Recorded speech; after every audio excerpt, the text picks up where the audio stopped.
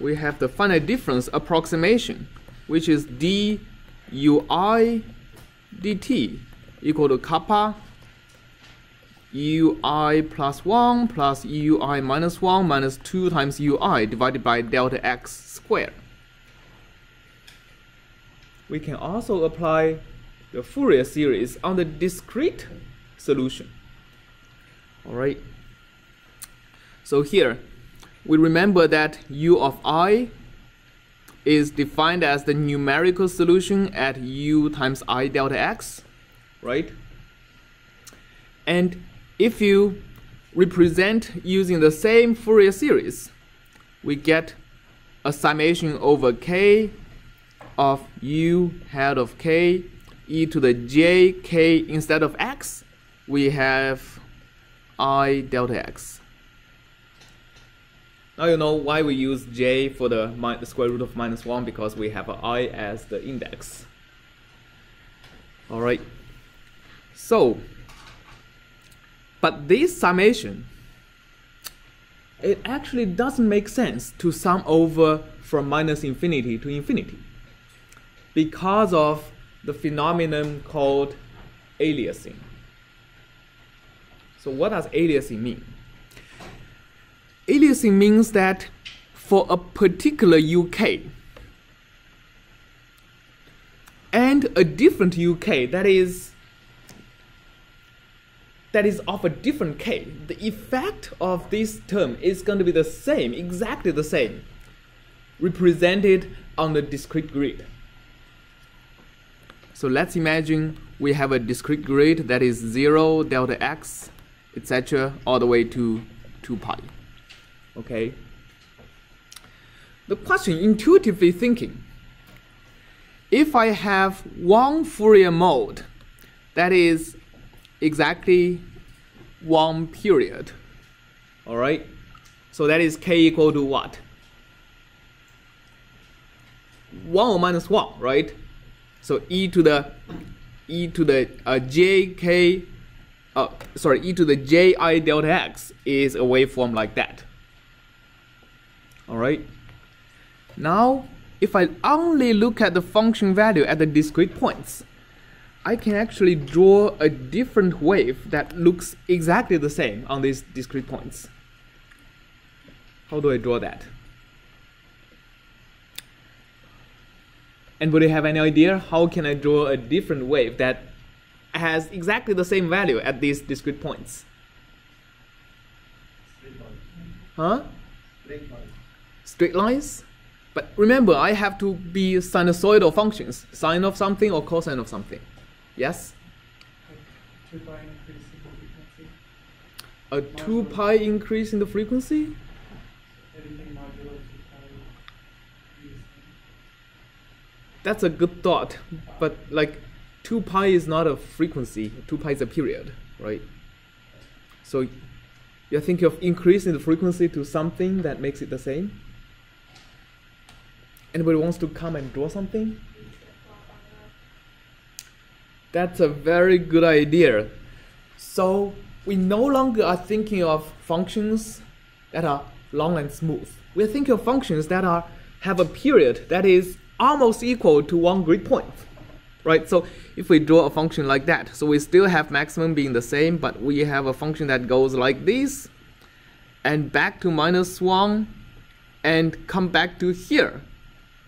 It has exactly the same function value, and now it keeps on doing that. It keeps on doing that. The next time it'll come over. So this way we have two functions whose frequency is different by what? Anybody take a guess? So if this long wave number 1 has if the long period 1 has a k equal to 1, what is the k corresponding to the gray line? So this is k equal to 1. This is k equal to what?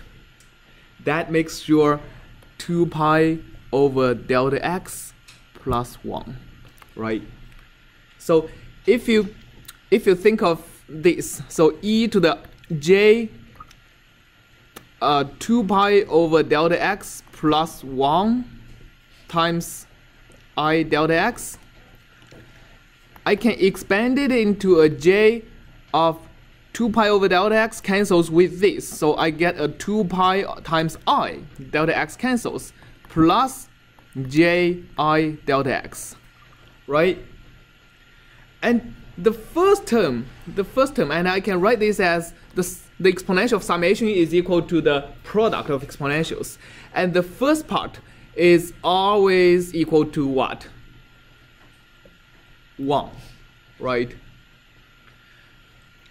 So that means when I shift the frequency, and this happens for any k, this actually happens for any k. If I replace the 1 by k, this is, oh, so this is ki, sorry, ki delta x. This is going to be exactly the same. So if I shift the frequency by 2 pi over delta x, or 4 pi over delta x, or 6 pi over delta x, I have exactly the same values at the grid points. Therefore, when I expand a discrete function in Fourier series, it only makes sense to have a k go in between minus n over 2 and n over 2 minus 1, where n is equal to the number of intervals, basically 2 pi over delta x.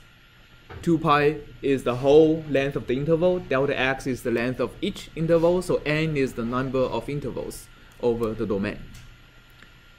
If I, for example, go all the way to 2n instead of 2n minus 1, then I have a duplication, because k equal to minus n over 2 is the same as positive n over 2, right? They are exactly off by n, which is 2 pi over delta x. And we already said if I shift k by 2 pi over delta x is the same function on the discrete points. So this is what we call a discrete Fourier series instead of a continuous Fourier series. A continuous one goes from minus infinity to infinity, a discrete one, because of this effect called aliasing, we always have k go from minus n over 2 to n over 2 minus 1. All right. And why is it called aliasing? There is anybody play video games? Nobody? Okay, some people. So when you draw a texture, when you have a 3D video game and you draw a certain texture, very, very far away from you, the texture is going to contain frequencies that is going to be under-resolved on the screen. Like, think of these grid points as pixels on your screen. And think of this wave as the color or the variation of the color on your texture that you want to draw on the surface far, far away. What you end up seeing is some pattern that has nothing to do with the texture you are drawing, but looks like just the blob of weird things that emerges from the faraway texture, and that is called aliasing. And anti-aliasing is one of the key technologies of video gaming. So many different ways. One way is you basically do some sort of smoothing to the texture before you draw it. Another way is you actually oversample, which means I'm going to draw the texture at a resolution that is a lot higher than my screen resolution and then display it. So there are ways to deal with it. But this aliasing is the same as the aliasing we have in solving differential equations.